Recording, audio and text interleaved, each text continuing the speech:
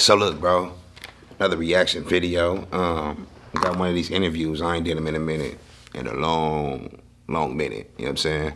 Finna hop straight into it though. Y'all be cool. Enjoy the video. Get what you need to enjoy the video.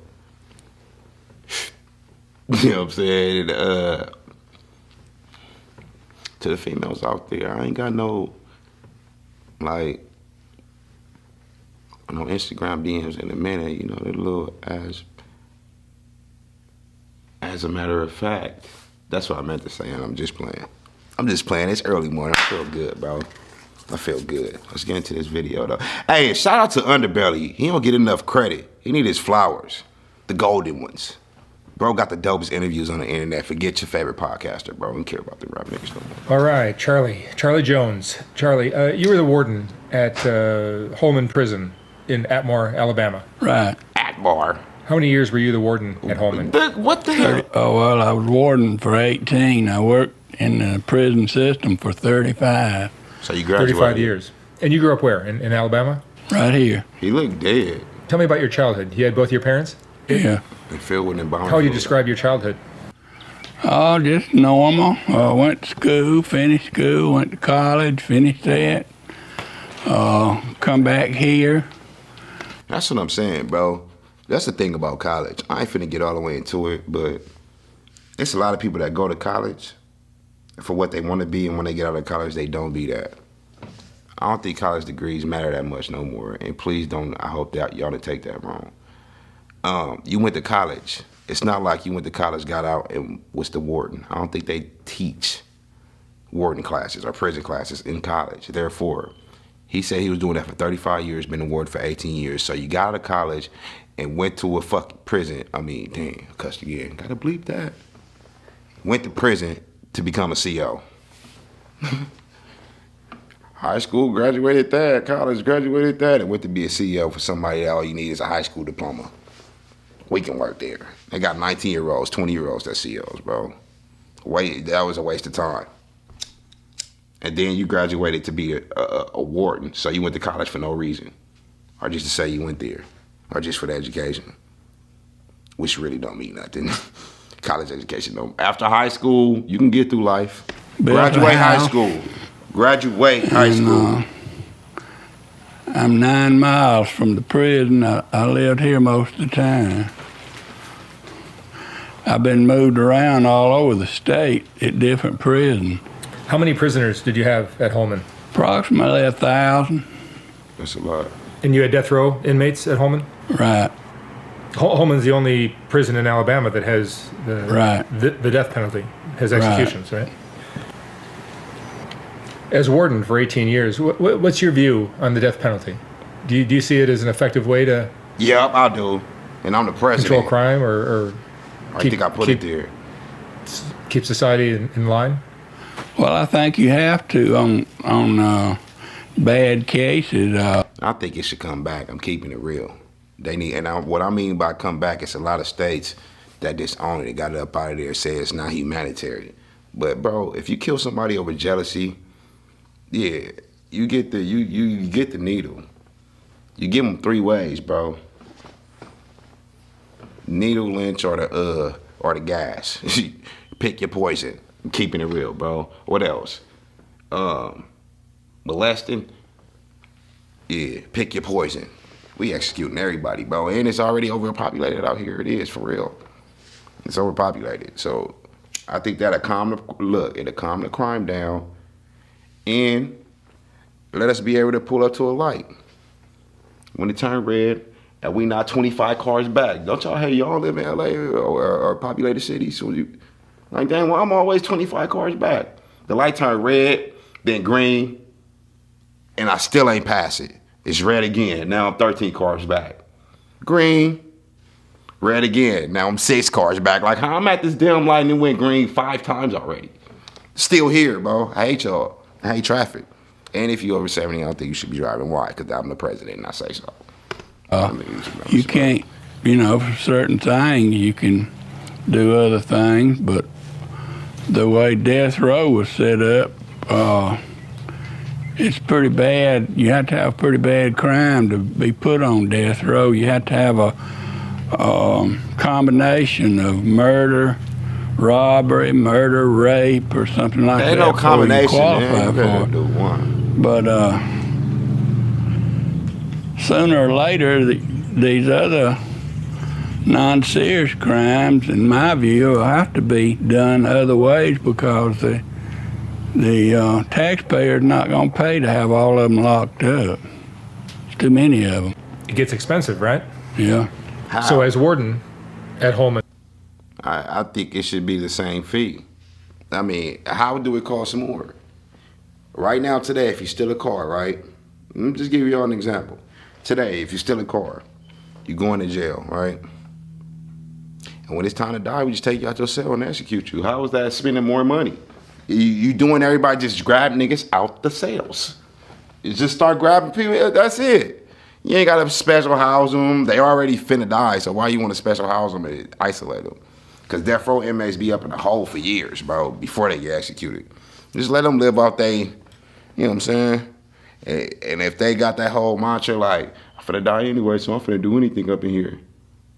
Oh well, the other prisoners shouldn't be in there anyway. If you can't do the time, don't do the crime. I'm keeping it 100. So y'all are housed with death row inmates. Oh well. Oh well.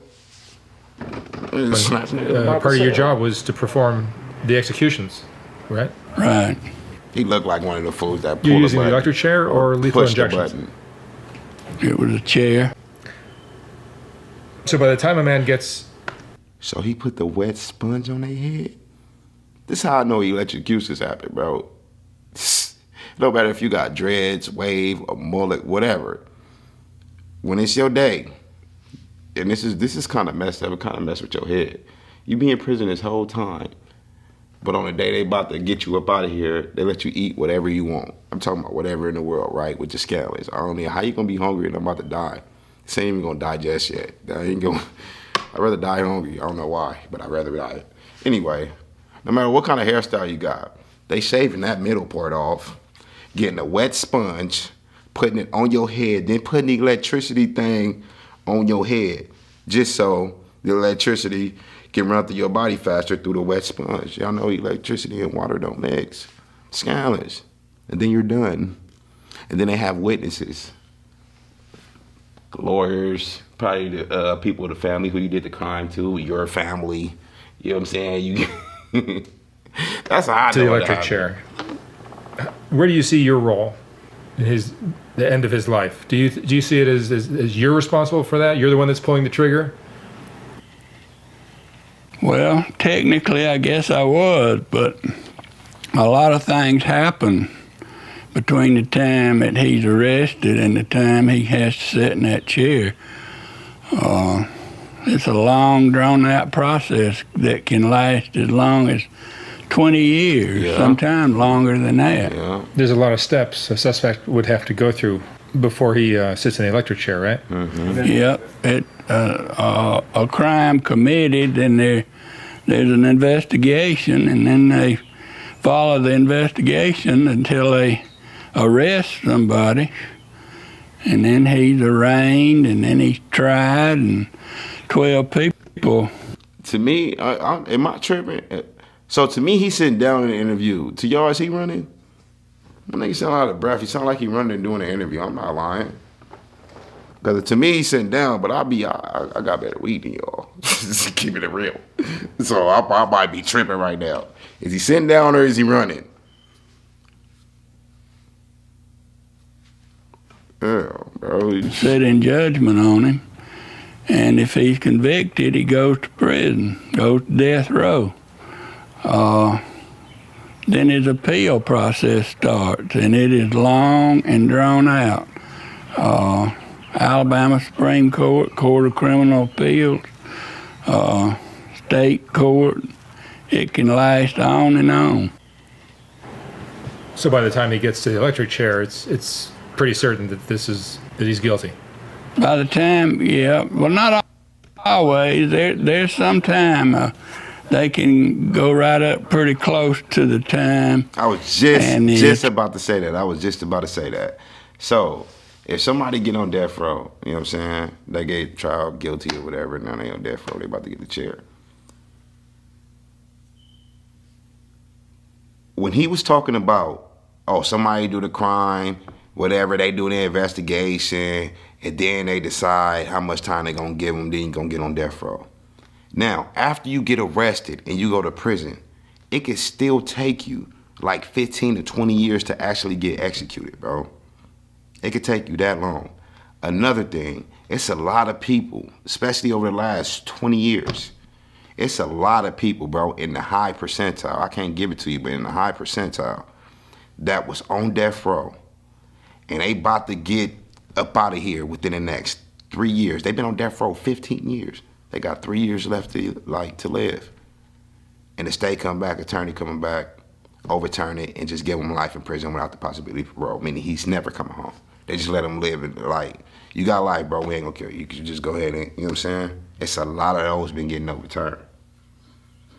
It's a lot. They give them that sentence up in court, and for some reason the higher courts like the Supreme Court, whoever the fuck that do it, I don't know, them the ones that be overturning it for him.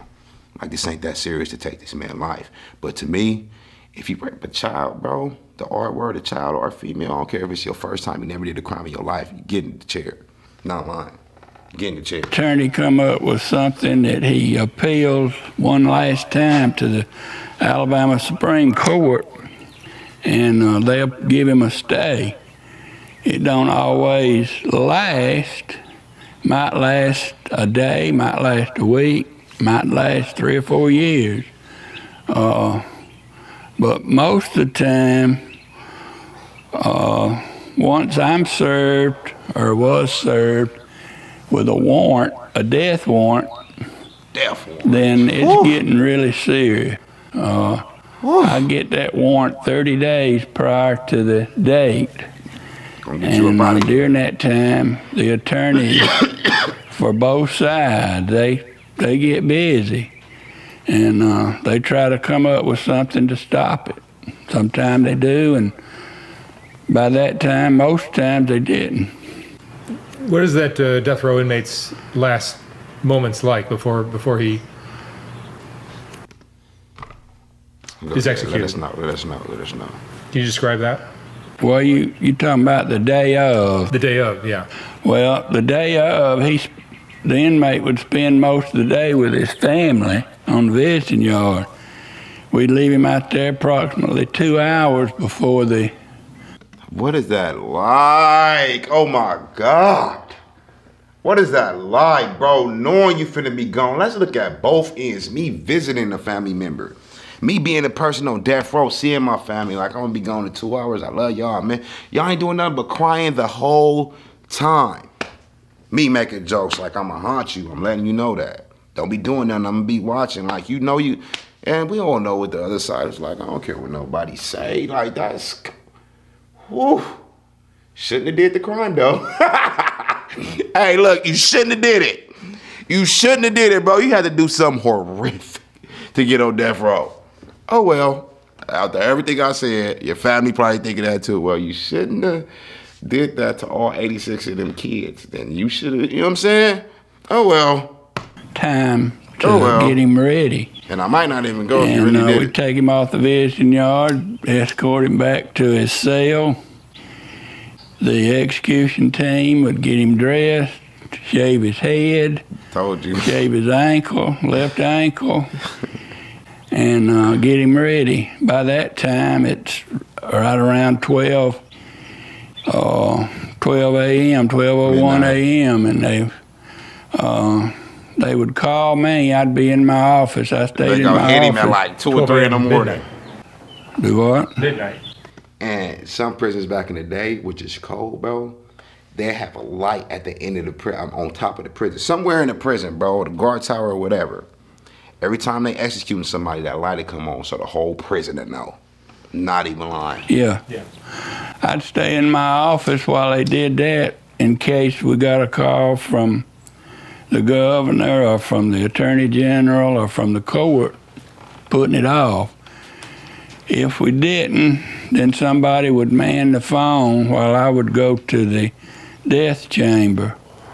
By the time I got down there, they've got him in the chair, strapped in, ready to go. By law, I had to read that death warrant to him.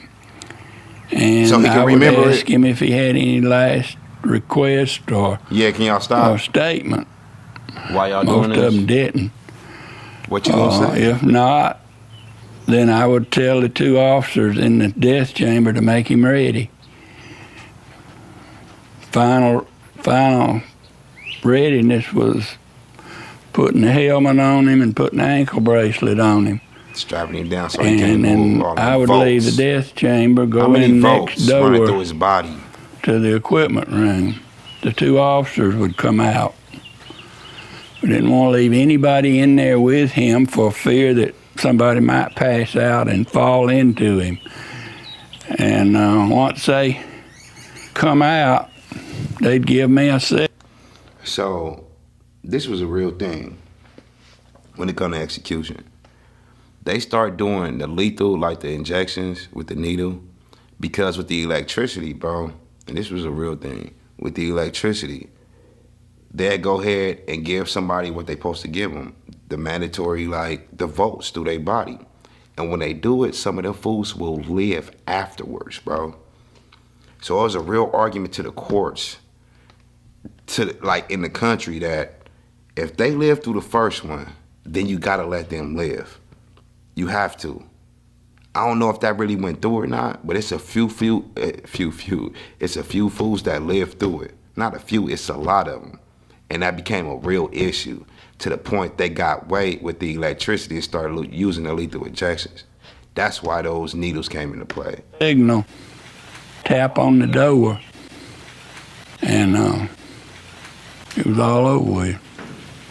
It's just a flip of a switch? Press of a button. Press of a button. How did this affect you personally, doing this? Well, How It many got did you to. perform? It got to. I did 17 men and 1 woman. How did it affect you personally? Well, You got to. that's a good question. I've never let their problem become my problem. And I didn't Yeah, put come them on, there. individual. I didn't go out and arrest them and sit in judgment on them. Once they got there, I don't care if you didn't put them there. It just something that's humane. I don't care if it's your job, bro. I don't care if this is the right thing to do. I don't care if they were supposed to go. I don't care if they was the worst human in the world. It gotta be something humane of you pressing a button, knowing that you press the button and watch them people die. What are you talking about? I don't know, how do you not feel that and go to sleep at it? You got police officers that see shootings. They don't even do it. They see kids starve almost to death. They see them, and they go home. Some of them quit the force. They be needing to go talk to people. They need a psychiatrist, I promise you. And you mean to tell me you pushing buttons, watching these people in their eye die, and you don't feel nothing, bro? Damn. that was their problem. And they knew that. And I tried to treat them in such a way, Yeah, cold and had my individual. staff treat them in such a way Yeah, cold that when the time came, individual. you know, we didn't have to look away from them. We could look them in the eye and What let the them know what's fuck? fixing to take place and what to watch for, and you know, here it comes. And afterwards, you know, How can you prepare somebody for death is what he's saying. He's preparing them for it. You can't prepare. I don't care I don't care how many Bibles, you can't prepare nobody for that shit. Everybody in this world, and you could probably ask 99% of the people, hey, do you want to know when you're going to die? They're going to say no. Imagine knowing when you are, the day, the time. You can't prepare nobody for that. Say, bro, I'm dying. I'm done. I'm done. it lays on your mind. It did me, but not a guilt thing. Just hoping that I had done everything to be sure that his case was as perfect as it could be, that there was in no way me or my staff the cause of him having to sit in that chair when maybe he shouldn't have. If he shouldn't have, then it was somebody else's mishandling, not us. So, you know, That's I facts. That's facts. That's facts. But still, you don't what? lose sleep over it. I would. To tell you the truth, I have a heart. You know what I'm very saying? seldom think about it. Damn. He a What cold kind of reactions individual. would you see from the men as they approach their last day? Not Pissing on a lot. Crying. Most of them was All right, ready. man. They would, you know, we would take them out of their regular cell 24 hours ahead of time and put them in what we call the ready cell, the death cell. Once we got them down there and they were away from all their friends on the cell block, they settled down really well.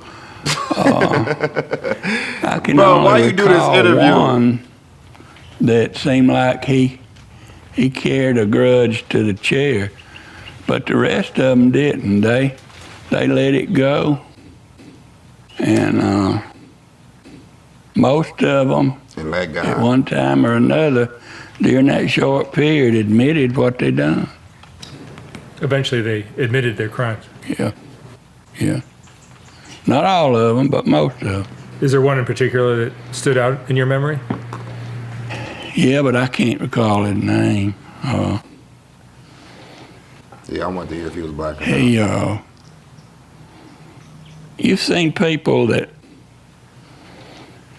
carried, I don't know what you'd call it, but they was mad all the time.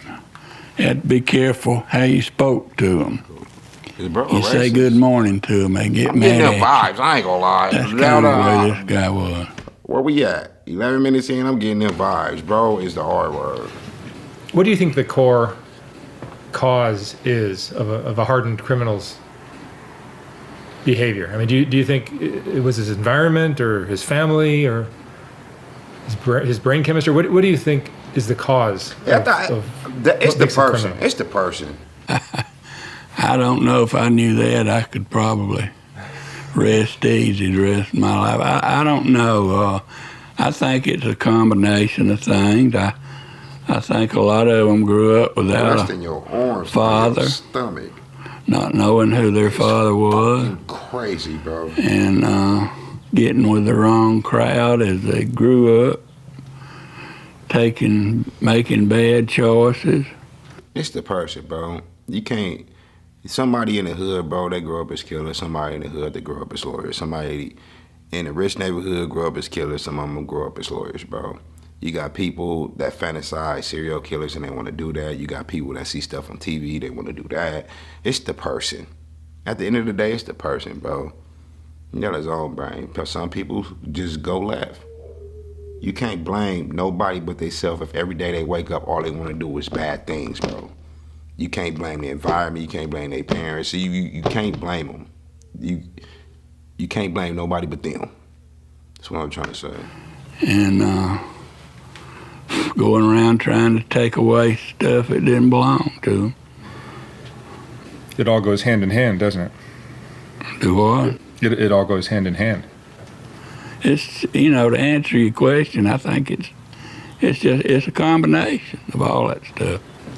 And you're retired now, but in your decades of working in the prison system, how have you seen criminals change? I mean, do you see they're more violent? How are they different now than they were in the past? Drugs are a bigger part of the picture now, right? The what? Drugs are a bigger part of the picture. Drugs. now. Oh, yeah. She said drugs. Most of, not on death row, but regular population, most of the inmates in the regular population that it maybe didn't come to prison because of drugs, but drugs was always involved. Mm-hmm. How do you look at this part of your life that you had? I mean, this chapter of your life. It's certainly very unusual. How do you view it? Well, I guess I look at it like anybody else looks at something that they do, a farmer or Listen to how they whatever. describe. That's something that I did. And mind y'all, I'm not knocking him for being a warden. I'm not knocking him for being the CEO. It's just how cold his heart is, bro. It's how cold his heart is. I be watching war stories. Y'all should look that up on YouTube. I watch that a lot. I'm gonna start reacting to them. And you got people, snipers, that's been camping out. Literally, they will camp out a house, bro. They would camp out a compound. They would camp out a village for 11 days straight in one spot. Piss right there, eating little snacks right there. The point I'm trying to make is once they see their mark that they've been trying to hit for 11 days and they actually do take them out, they feel bad, real bad. Understand this. They don't know that mark. They don't have a personal vendetta against them. They didn't hit their car. They didn't have sex with their girl. None of that. The government sent them over there. Even though he don't personally know him, the government sent them. He pulled the trigger. So he feel bad. You know what I'm saying? How you don't have a heart? Like I promise you, that would be on my mind. That I couldn't do this job. I couldn't take people's life like that. Even though, Ghost, if you don't push the button, somebody else will. We'll let him deal with what I would have to deal with if I push the button. Because the nightmares would be crazy. It'd be crazy. And I knew what it was when I took the job. It wasn't no surprise, you know. I knew that eventually that I'd have to do that. And now, you know, I look back on it, and I know I did everything I could to see that they were treated, not just at death row, but all of them, that were treated right, wasn't abused. And hold on, one more story about the war stories thing. So this is another sniper story too. He went over there when he was 24 years old, bro.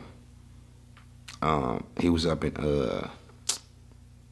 Somalia, 24 years old. Now he a pastor. He regret everything, bro. Going over there, and the reason I say that because this man has 31 confirmed kills. 31. And that haunts him over and over. He didn't know none of them fools. He was sent to pull, he was the hitman for the. How do you not feel something after 31 confirmed kills? How? You know what I'm saying? And it's not like he wanted to do it, he had to do it. You can't let them slide like, nah, bro. I smoked 5 niggas last week. I'm not finna like I'm doing too much. I smoked 9 niggas 2 weeks ago. Smoked 18 niggas 3 weeks ago. I ain't finna pop, pop. Just keep on, nah, pop. Just keep tapping it, tap. Just keep tapping that trigger, man. And at the same time, now we didn't let them do us that way either. But we didn't have that much trouble. And I look back on that as that I did all I could to be sure they were treated right. I've met them on the street. Ooh. And they would run to me with a hand out. And, you know, some of them I recognized, some of them I didn't, and they'd have to tell me who they were.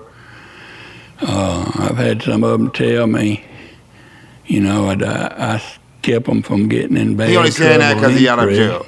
He only saying that because he out. And he only saying that because he seen y'all out, y'all ran into each other. I knew by something I could gauge what I did. Maybe I did all I could to do what was right. I don't have any regrets of anything. And the main thing, I mentioned it a while ago, I did not let people put me on a guilt trip about what I had to do, and I did not allow the inmate's problem to become my problem. Underbelly with another dope interview. I'm gonna catch y'all a little later. I'm about to go work out. 100.